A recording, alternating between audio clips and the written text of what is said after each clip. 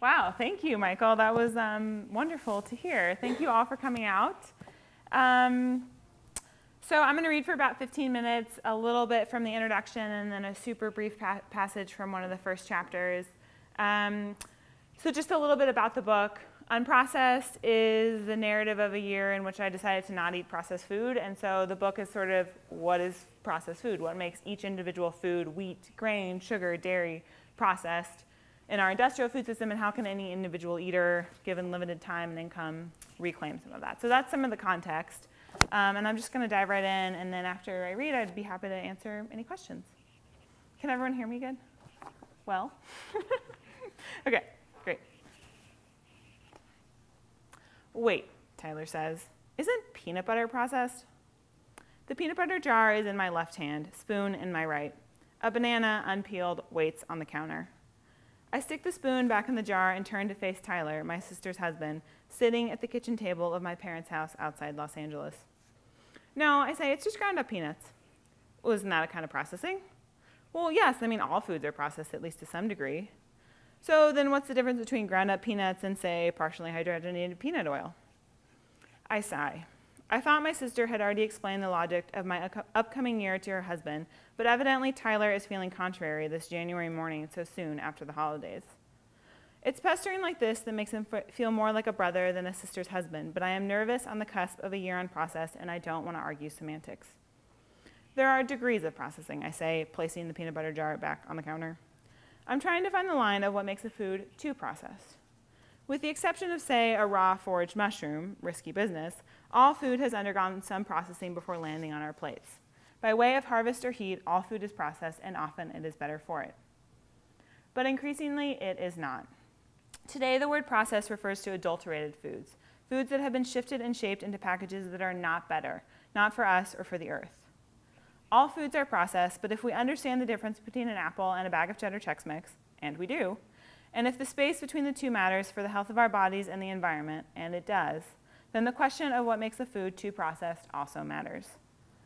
I decided to see if I could go a year without eating a processed food, or rather a food I deemed too processed. When I first hatched the project, around the time that Tyler was bugging me in my parents' kitchen, I thought that I should figure out precisely what made a food processed and then begin. But as it turned out, it would take me a year to figure out where to draw the line, to understand where our food system succeeds and fails in processing food from land. That figuring out is this book. In the spring of my senior year of college at the University of Denver, I saw Al Gore give the famous PowerPoint presentation that inspired the documentary An Inconvenient Truth. I had seen the film the previous Christmas with my sister and mom. Those 2 hours sitting in a dark theater horrified us. The world was beautiful, it was whole, and we were breaking it apart. And then the credits rolled. The theater lights lifted, and we walked knob-kneed out of the theater. Our fear dissipated into dinner plans. The evening I went to see Al Gore in the flesh, I was on the precipice of all those decisions that come with college graduation. Riding the light rail downtown, I read a few pages in Ernesto Guevara's Guerrilla Warfare. I was taking a senior seminar about Che, and although I wasn't into the icon's militarism and ego, I was enthralled by his boldness, how he'd stuck his thumb into the spinning status quo and changed how one small part of the world worked.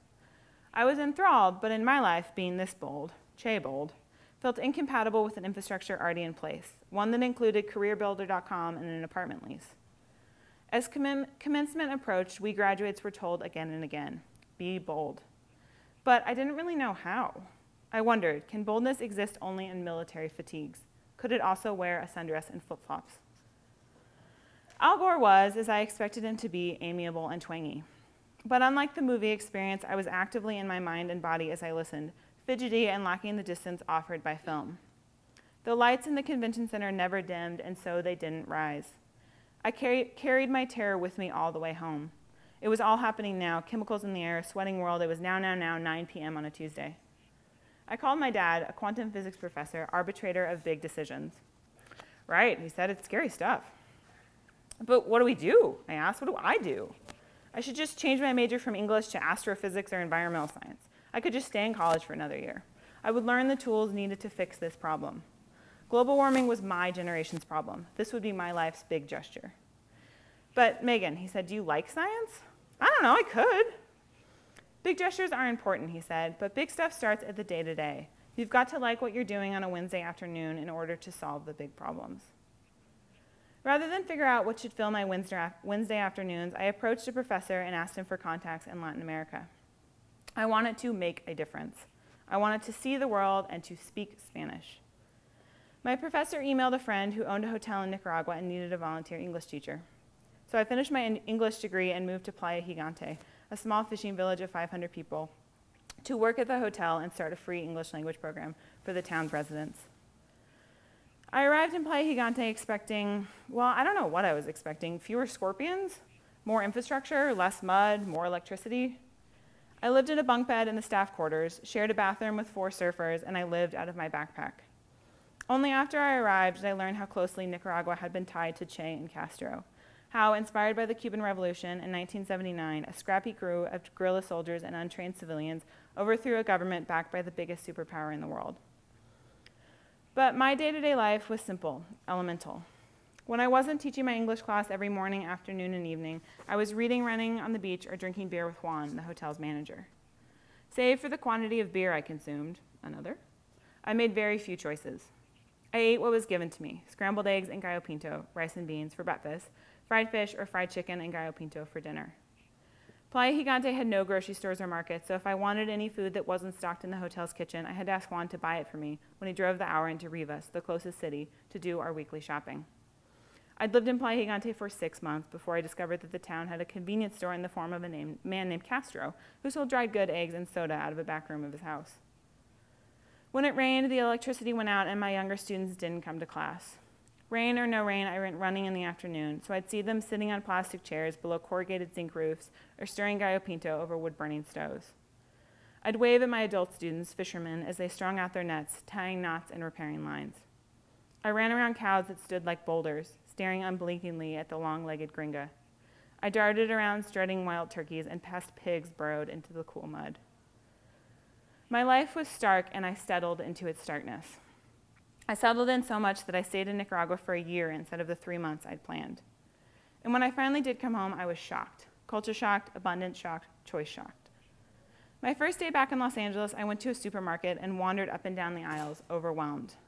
Gloriously overwhelmed, it's true. There was peanut butter, so many kinds, and granola, so many flavors, and fresh vegetables, so many available at the same time. But as I marveled at the abundance, I also marveled that I ever assumed abundance was the only option, that I'd ever believed there would always be food and that it would always be plentiful. For the first time in my life, I wondered, why does anyone need the choice of 9 kinds of peanut butter? Of course, peanut butter seems to have nothing to do with global warming, with communism or capitalism, but the more I learned, the more I realized that everything is connected. Consumption in the wealthy north and poverty in the developing south. A changing climate and a food system that exhales almost half of all greenhouse gases emitted in the United States. Political unrest in Latin America and the policies we pursued at home. The threads I tugged began to lead back to the same knot. And one way into the tangle of that knot was food. Food, at least the way we now grow, process, and transport it, has changed the climate. Ironically, now the changing climate will dictate how we can grow foods in the future. Food leaves countries like Mexico, Peru, and Chile and enters markets in the United States, usually to the economic benefit of us eaters instead of faraway producers. Food overwhelms us with cheap choice, and so we, in turn, overwhelm our bodies with too much of it. I grew up a complacent eater and citizen, aware of issues, but believing that my civic responsibility was to educate myself, to study hard and get a good job, patience, little girl, so that I could join the power brokers and finally turn my frustration with our broken food system into a contribution, into some sort of solution. Some challenges, like global warming, feel so insurmountable that it seems as though nothing can be done. But we live in a world full of insurmountable obstacles, and we do things.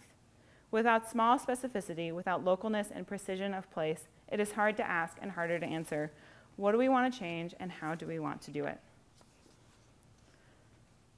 It's a sweltering Wednesday night in June, midway through my year-end process, when I begin to figure out the answer to this question. I ride my bike to the Loft Cinema in Tucson to meet second date Mark and arrive wearing Tucson's summer sash, the right-to-left line of soaked fabric that forms under my messenger bag like the Indiana ribbon of a Miss America contestant. We're here for the Tucson premiere of Heist, Who Stole the American Dream, a documentary about the 2008 financial collapse and corruption on Wall Street and in Washington. When Francis Causey, the film's director, and Kimber Lanning, the director of Local First Arizona, take the stage for a Q&A, an audience member asks the inevitable question. So what can I do? What can any of us do, huddled by our air conditioning units on this desert island, so far away from the traffic circles of Washington, D.C.? Kimber ran a record store in Phoenix before she started Local First Arizona, a nonprofit organization that works to strengthen local economies in the state. Shaggy black hair hangs around her face. A brown dress wrapped close to her curves, shiny heels tilt toward the audience and then lean back. She speaks without saying without shifting her weight around her chair. Frances fidgets, rubbing the cord of the microphone up and down, but Kimber sits, composed and certain. Her answer is simple: spend money better. The American consuming public is the elephant in the room, she says. We forget that our individual buying power is the most power we have, any one of us, and we give it away without thinking. Our dollars have the power to change the way things run, and yet we give them away with such ease. Money circulates, money travels, and money rushing through Wall Street does not simply appear out of the ether. I buy things and my dollars trickle toward the center. We treat money as an either-or. Either we have money or we do not have money. But we often don't stop to consider what happens in between, how money flows through a community. Kimber tells us this: if a community the size of Tucson shifted 10% of its spending to local businesses, a 10% shift, not an increase, within 1 year we would create almost $140 million in new revenue for the city. What that also means, I realize, is that we would withhold that $140 million from the balance sheets of those corporations that then use our money to influence government policy, to grow unsustainable food, to waste energy, to process and sell us foods that aren't good for us. I want to grab my date, this man I barely know, and tell him, I figured it out. Now I understand. But I hardly know him, and so I sit quietly and buzz with this idea, this wonderful articulation of what I had felt about changing the way I bought food but couldn't quite say. My dollars reverberate, of course. The dollars I spend at Safeway or at a CSA. These dollars matter. So what if I spent my dollars in a different way? Distribute my small portion not to the center, to the bargain shops and industrial producers, but to the periphery, to the locally accountable corners of my country, rather than the abstract black hole of its center. I ride my bike home, chewing on this idea. It is precisely because I have so few dollars that I should treat them so preciously, should make sure that each and every one vibrating out there in the world is behaving itself. I love this idea because it is quiet, immediate, and personal. So then that's part of the introduction, and then I dive into wheat. That's the first thing I try to tackle and try to unprocess. So I'm just going to read the beginning part of that. On my first morning of Unprocessed, on the inaugural Sunday of a year of Sundays, I bake bread. My first loaf of bread begins with a bag of Trader Joe's 100% whole wheat flour. I believe that whole grain flour, as opposed to refined white flour, is unprocessed because I believe I could mash up a bunch of wheat berries in my kitchen and make something griddly like flour. This is yet a theoretical belief on the 15th day of January. Today, on this first day of unprocessed eating, all I have is a crumpled paper sack holding 2 pounds of whole wheat flour and a hazy belief in its integrity. I have never baked whole wheat bread before. I've never baked any kind of bread that required kneading rather than stirring together sweet batter. While I am in my apartment baking bread, my friend Hillary is in hers, overseeing chicken in a pot that will become chicken in a soup. Sarah is assembling ingredients to toss together in a salad. Later tonight, we will converge for the first unprocessed potluck. The philosophy that guides my cooking and my kitchen is this: don't let the perfect be the enemy of the good. In cooking, as in life, even as we strive for flawlessness, most often what we achieve is good enough. If one's oven's knob is so old that no longer displays temperature settings, 250-ish is good enough. If one does not own a 1/8 teaspoon measuring device, a pinch will do. This philosophy generally serves me well as I cook with competence rather than compliance. My sautés and scrambles generally benefit from the sense of adventure, and I have a fair enough understanding of ratios that my baked goods rarely suffer from inexactitude. So when I try my hand at whole wheat bread, I approach the task with the same sort of shoulder shrug. Wheat, water, yeast, honey, and oil. How hard could it be? According to my recipe, I should dissolve yeast in 1/4 cup of warm water, 110 degrees, and allow it to proof for 3 to 5 minutes. I don't pause to consider the relative hotness of 110-degree water. 110 degrees sounds hot to me, so I release a stream of tap water into a stove pot and set it to boil, reasoning that I'll let it cool down to 110 degrees post-boiling while I work on the other components of my bread. I measure out 6 cups of whole wheat flour, a teaspoon of sea salt, 1/3 a cup of honey, and 1/4 a cup of olive oil. The final ingredient, apart from the proofed yeast, is the water, so I return to my steaming pot on the stove. I dunk my finger in, and indeed, it is hot. I measure out 2 cups for my flour mixture and 1/4 cup to whisk with my yeast. The yeast plunks into the water. 1 tablespoon, 2, they plop into the water and then promptly sink in 2 fists of beige, decidedly not forming, as the recipe says they should, a creamy foam on the surface. The yeast huddles on the bottom of the glass, hugs the sides, sticks together as I attempt to whisk it about. I persevere. Yeast, water meets flour, oil, honey. I knead, I wait, I knead again. After 6 hours, the dough seems like it has risen a little. It has certainly not doubled, as the recipe suggests that it will, but it seems a little lifted, a bit cheerier. The supper hour fast approaches, so I mold the dough on a pan to take to Hilary's. Maybe something magical will happen in the heat of the oven. Maybe the oven will transform the sad log of dough into something more, will bestow upon its heaviness 5 loaves and 2 fishes. I hold the loaf pan aloft as I descend the narrow cement stairs into Hilary's basement floor apartment. Sarah is already there. "Megan," she cries, opening the door with wide eyes and cheerful yellow pants. I give her short frame a tight hug as I duck into the warm apartment. It smells like soup, a cozy complement to the flickering candles and stacked bookshelves. After a night in Safeway and a day in my kitchen, I am thrilled to be among friends instead of food. As Hilary emerges from her tiny kitchen, I pull back my dish towel to reveal my day's project. "Damn, it's shrunk on the way over," I say when I see that the small accumulation of cheer has wilted into concavity. "Cowardly bread, why won't you rise?" "It looks lovely," Sarah says. Hilary nods in agreement. "Are you nervous? Ready?" Sarah asks. "Yeah, to both. I think it'll be good to just start." "Well, I'm excited," Hilary says. To help me ease into new habits, or perhaps ease herself out of her bad ones, Hilary has decided to join me in unprocessed eating for the first 2 weeks of my year. Though she had decided friendly relations with her on-again, off-again boyfriend required that pizza still be allowed, her unexpected enthusiasm allows my new and nervous commitment to begin among company rather than in confinement. If I'd feared that a year in process would confine me to my kitchen, that by unraveling my food source I would similarly unravel my social life, then this meal with Hilary and Sarah proves that even if the food changes, the dinner can be the same. "I brought wine," Sarah says, and then pauses, horror-struck. "Wait, is wine unprocessed?" Hilary stops her stirring and looks at me with a gaze that says plainly, "It sure better be." "Yeah, really," I say, agreeing with Hilary's look. "I'm going to try to make it at some point this year, but until then, I'm operating under the assumption that I could theoretically ferment a bunch of grapes at home." Sarah and Hilary shoot each other a glance, relieved. After 15 minutes in Hilary's oven, the spread of dough doesn't budge. It emerges bread-like, something less like a loaf and more like biscotti, more like a cutting board, like a wheat frisbee. But it's warm and it tastes like wheat. It's Minute Maid bread, cooked from concentrate. "I like dense bread," Hilary insists. Both Sarah and Hilary are low-maintenance dinner companions, and so we eat it. We break bread, slather it with honey, and the year of unprocessed begins.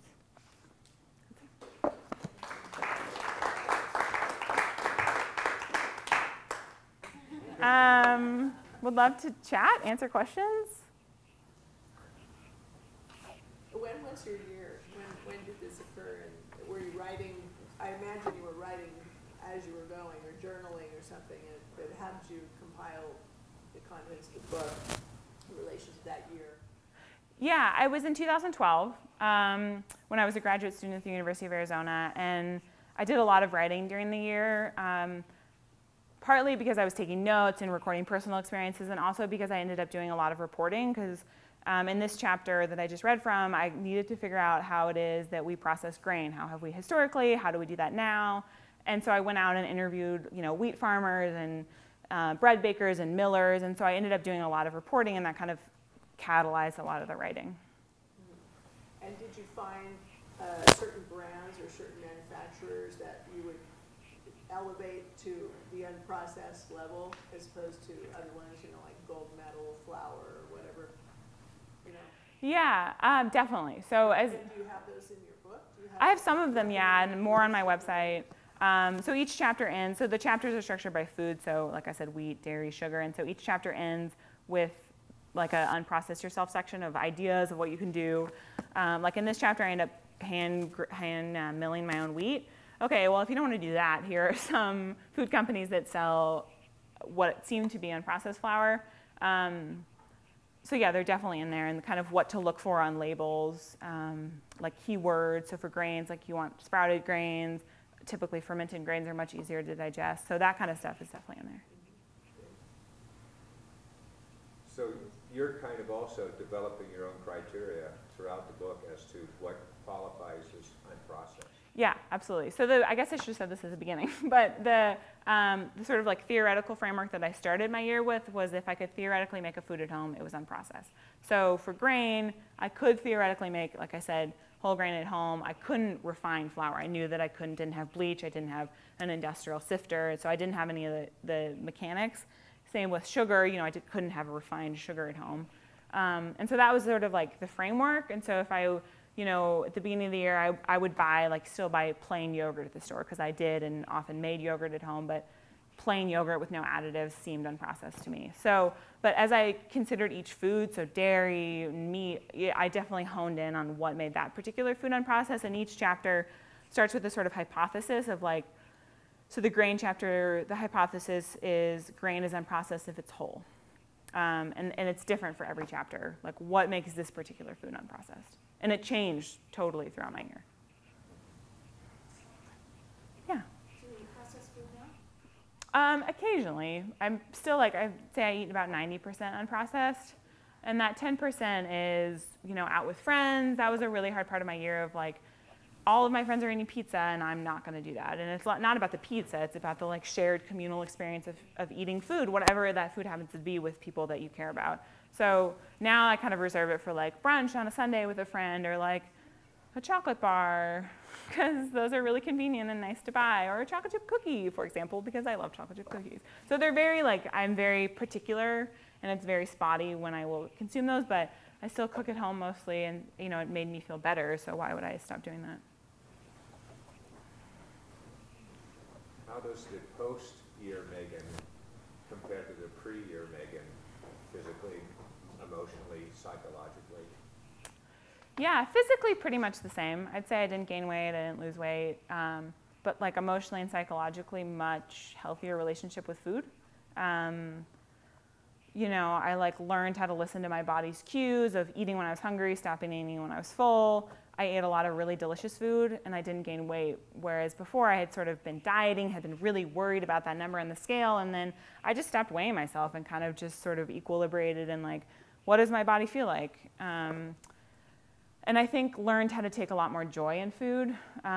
You know, so much of our culture is like food is guilt, food is like restriction, you know, what can't you eat this week? There's so much of that narrative, and I think it's hard not to internalize that, and I think what this year kind of forced me to do was be like, okay, for example, I can't go have pizza with my friends, but if I go over to a friend's house and she's made unprocessed cornbread, like I am thrilled by that. So it like, the simple pleasure of sort of food really became, you know, very clear to me. Yeah, all the way in the back. Well, I was wondering, in the process of the interviews for your book or your work at Edible Baja, what are a couple of the exciting farming projects you're seeing, or projects that are getting unprocessed food, maybe to school lunches, or anything along those lines that's giving you some hope? Yeah, I have a couple answers to that. Like kind of in the vein of the book and the section I read in terms of consumer spending. I've seen even since I stopped eating processed food, was now like more than 3 years ago. It's much more in the public consciousness. There was an article in Fortune magazine maybe a month ago about how large food corporations are struggling to make profits on processed food. And that to me, I'm like, yeah, it's working. Like, consumer spending means that if we vote with our dollars that we don't want processed foods, that we want to support producers in our community, then like large food corporations will not make those foods anymore. And so that I find to be really hopeful of like that, the sort of, that narrative is changing. On a more local level, you know, I think there are so many amazing producers out there, you know, in every region of the country who are really passionate, growing really delicious food or making really great cheeses. That kind of like that. Like I think that there are more and more people kind of making really good, simple foods with heritage grains, or you know, any of the things that have come back. And I think that. So I'm super excited about that, and I think kind of we're getting to this critical mass of like figuring out better ways to connect producers with consumers, because it's still often constrained to the farmer's market, and that a lot of the research I've been doing with the magazine lately is that's not actually very convenient for consumers or profitable for producers. And so what are ways that we can streamline that? Maybe have co-ops in our community carry more food, maybe develop things like food hubs where they do distribution and aggregation of local foods to restaurants, to markets. So I think that space is super exciting right now. And when did it occur to you about the local food shift economy? Like, was that something ingoing, or did you suddenly want, oh, duh, if I don't buy processed foods and I buy it at the farmer's market, or make it from simple things and I shop around the periphery of the supermarket instead of the center aisles, I'm actually helping my community and shifting that economy. Did that? Yeah, like that moment I read was very true to that moment I realized it. And it was, I was already halfway through my process year, and I really got into processed food for environmental reasons. So I was really interested in the environmental impact of food and how could I, as an eater, eat more sustainably. You know, so it was like environmental and health were my two ways that I kind of got into food. And then it really was that lecture I saw by this woman, and then I started researching Local First Arizona, and there are lots of studies out there like the one I quoted about multiplier effects and how the money we spend reverberates in our communities. And so it was like in the process of writing this book that I figured out the economic consequence of our food dollars, and that has actually become a really, maybe the most powerful motivator for me, because that enables small producers to have better environmental impacts if they're making money, rather than these large corporations who are maybe doing things that aren't very environmentally responsible. Well, and along with that, did you find that you were spending less on food because you were making it yourself, as opposed to, you know, I mean, people use that excuse of, I can't afford fresh food, I'm going to buy Twinkies because they're cheap. How did you find your own budgeting going in that?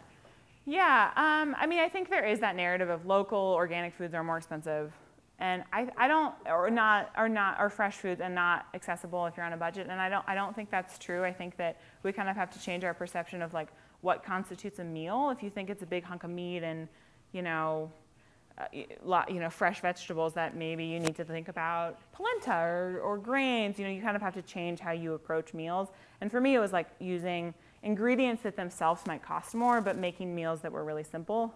But I spent more on food during my year. I could afford it because I was making it a priority, but I think that's also something that we have to increasingly reckon with, is that as consumers, we're not making food a priority. You know, we spend in the United States less of our disposable income on food than any other country in the world. We spend like 7% on food, and most other developed countries spend more like 25%.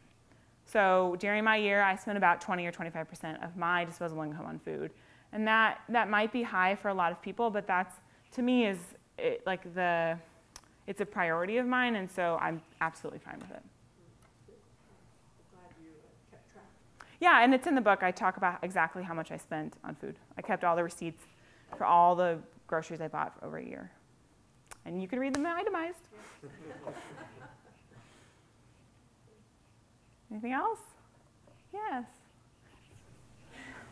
So this may be a very millennial question, but what would be the most painless ways that someone could begin to make baby steps towards this shift? Yeah, I don't think that's a millennial question, but maybe it is because look who's talking.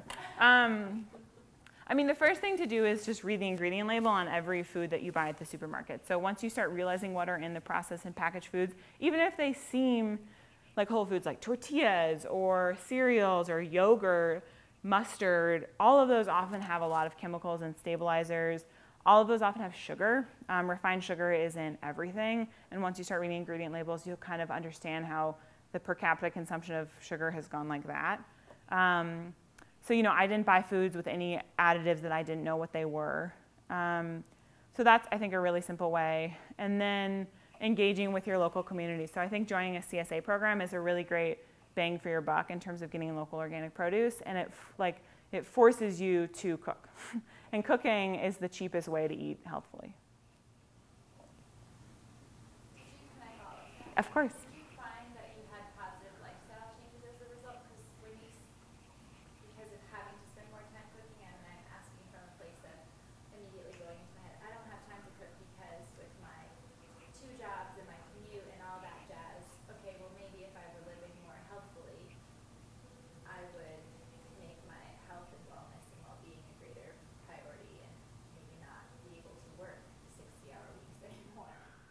Yeah, I mean, I think that that's very chicken and the egg. It's like, and I think about that a lot in the book in terms of like, especially being a woman, thinking about these questions of like, I'm really grateful for the legacy of processed foods that have enabled me to have a job and not spend my whole day cooking. So I think there's definitely a give and take in terms of work and home work. But I think it's sort of thinking about priorities and what and how can you fit that into your life. And like, for me, it was a little bit like, and I think about this because I'm a writer, and writers don't make lots of money, typically, unless their books are bestsellers. You know, how can I keep my like life overhead low so that I can kind of like have time to do these projects that are really important to me? And I also think like on a very practical level, I think that the upfront cost is that starting those habits. So remembering to join a CSA and that like maybe on the weekend or on a Wednesday night when you have extra time to roast a bunch of vegetables, and then you'll have all that stuff in your fridge so that you can make super quick meals. Like I eat a lot of eggs, you know, local eggs that I get at the farmer's market simply because it's so easy to combine stuff really quickly when I'm like, shoot, I forgot to make lunch. So I think finding those shortcuts, it takes more time up front. And then to me, I don't feel like it takes more time than walking somewhere for a sandwich, waiting in line, walking back. If you just do that in the morning, then it's kind of the same time, I guess. That's how I view it. Yeah? How is that, so to follow up, how is it going to start your book tour when you're traveling and you're used to being at home? So like, how is that going? That is a very good question. It's tricky. Boulder is wonderful. We had a delicious lunch out today, and luckily I have friends here who have cooked me delicious food. But it's definitely hard, and it requires more planning ahead. So, for example, we drove here from Santa Fe. And like we were at Whole Foods, and I was like, oh, I want to get a sandwich here because I know we're going to be on the road, and I don't know what's going to come on the road, what kind of food. And so it's sort of just like I'm in that like my mind is practiced of like, let's think 8 hours ahead when I'm hungry. Let's prepare for that time. So it's definitely harder though. And that's when it's really nice to have some leeway. I went to a couple conferences during my year Unprocessed, and it was really hard.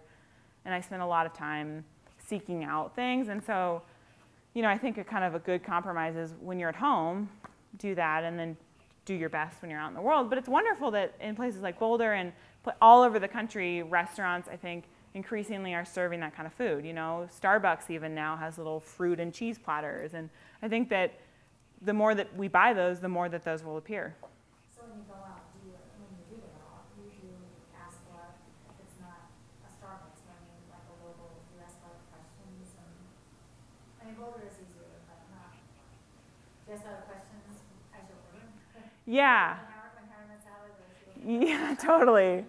Yeah, I ask a lot of questions, and I do a lot of, can I not have this? Or, I mean, now I do less of that simply because I eat out maybe once a week, and so I tend to just be like, well, this is a treat. I'm going to enjoy it. But yeah, when I'm trying to eat Unprocessed, I ask an inordinate amount of questions. I typically look at the menu before I go to sort of, because when you're there with a friend, you don't want to be like, oh God, what is it going to, you know, you kind of want to just be there in the experience. And so I do a lot of homework before, and I know the restaurants that are kind of friendly to the cause, that typically don't add a lot of additives in their salad dressing or whatever. And those typically aren't chains because, you know, a Chili's hamburger has to taste the same in Bozeman as it does in Tucson, and so they do that by adding stabilizers and preservatives, whereas some local restaurant, wherever it is, their hamburger, they're not going to add preservatives because they're just making it for their community. Mm-hmm. do you address GMOs? I do a little bit, yeah. Not in any great depth, partly because there are no labeling laws. So it's impossible to know if you're eating GMOs, or it's very difficult to know. And so there was no way I could have consciously avoided GMOs because they're not labeled. That said, most of the GMO corn that's grown in this country goes into processed food. I think it's like 90%. And so, I'm sorry, let's reverse that. 90%, or processed foods can contain 90% GMO. So the way to get rid of that is to stop eating processed food. And so it's a really kind of convenient way to avoid it, I guess. Did you have a question? Yeah, my question was about, I'm noticing a few different moments in your talk where it's kind of the social situation is what confronts somebody on the path that you're on. And I noticed that a little bit, not being Yeah. You want to have things just be natural and not be asking too many questions at the restaurant, this kind of thing. In your book, do you address a lot of those things and give suggestions for sort of the life hack of doing this and making it work? Yeah, I mean, I talk about that on a very personal level. I don't know that I give necessarily like recommendations. During my year, I was single, and so I tried to start dating, which is not when you want to be talking about your crazy food project on a first date. And so I had to navigate that of like, how do you bring this up? How do you talk about this? And I talk about that, you know, that's all in the book. But I also think like, I think that the more people talk about it, the more it becomes socially normal to have a different diet. You know, vegetarianism, for example, today is so much more accepted than it was 30 years ago, speaking of, from someone who was raised by 2 vegetarians. So I think it's tricky, and I think kind of just explaining things, and there will always be people who don't get it, and that's tricky, but I don't know, I also sort of compare it to like, the way I sometimes think about it is like smoking, for example. 60 years ago was considered sort of weird to not smoke, maybe in particular settings, but you know, I think that processed food sometimes has the exact same detrimental effects on our health, so like why should we feel weird, or vegetarianism, or whatever the thing is, why should we feel weird refusing it? So I think kind of like, I don't know, I don't have the perfect solution, I just think kind of keep hacking away at it. I think you're right. You're absolutely right. I mean, look at now the Nabisco, and people are taking flavorings and some small additives out, and you know, high fructose corn syrup is a huge issue now, and it's going to be eliminated from a lot of products. Yeah. And it's just a matter of making your standard and just going through it as if it's a natural part of life, and you know, you're the weird one, not me. Yeah, and the reason those changes are happening in our food system is because consumers and eaters are saying, no thanks. Yeah, so there's nothing wrong with being aware. Yeah. And making a choice that's a healthy, good, positive one.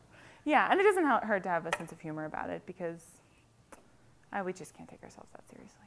Is my attitude, you know. All right, I'm going to have to cut this off. If you have any more questions, I'd ask you to grab a book, get it signed, and come up here and talk to our author. And thank you all again so much for coming out tonight. Let's give our author a hand. Thank you.